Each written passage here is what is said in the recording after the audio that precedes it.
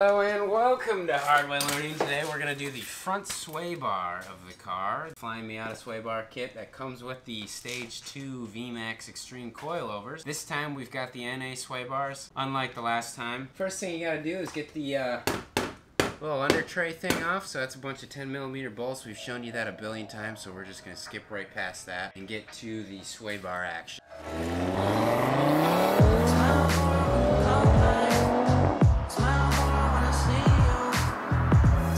So you get your little air blow thing, air block, whatever they're called.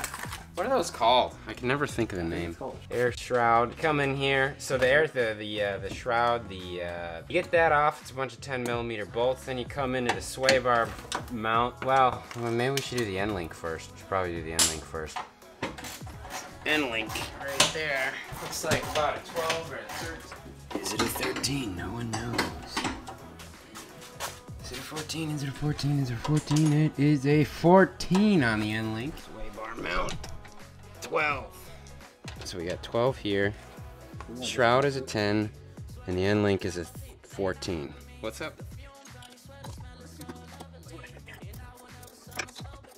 Your bolt nut off of the bolts. Now we gotta compress the shock a little bit to get the load off of the suspender, off the sway bar. So we'll just slide a rooney on this guy right here.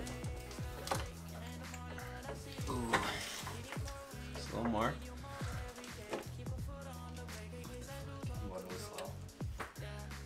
You gotta go quite a ways. Oh, the whole car's lifting up right now. Okay. I feel like it's what if we just undo the sway bar? Ooh, yeah. All right, so we're gonna see if we can finagle that end link off once we remove the sway bar brackets. Oh, man, this stuff is just jimmied on there. Yeah, it's always hard to get it. There we go. Okay, so we're gonna do the same process on the other side and then see if we can get the end links off.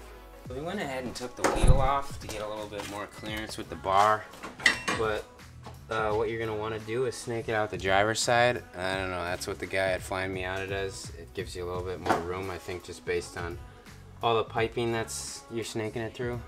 We might actually want to go higher with the car. It's now that you're gonna want to have the car a little bit higher, give you a little more room to snake this puppy out of here and organize some of your tools so you're not lost trying to put it back together.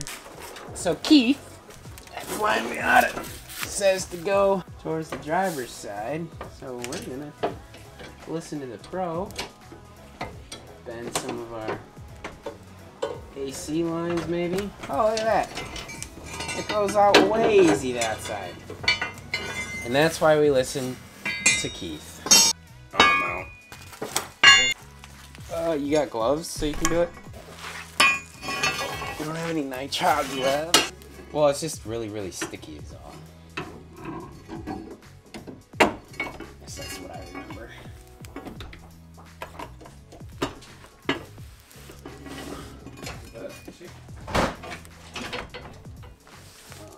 Oh, come on. Big old bar. That chill, and we'll get the brackets lubed up and slotted on there. It comes with new brackets because it's so much thicker. These OEM brackets are going to be too skinny to get on that pipe. Just like so. I think I just want to put one on there so it's on. Here's another one. The end link's on the outermost holes on the front bar and the middle hole on the rear. So we're going to go out the front bar, which is its outer hole.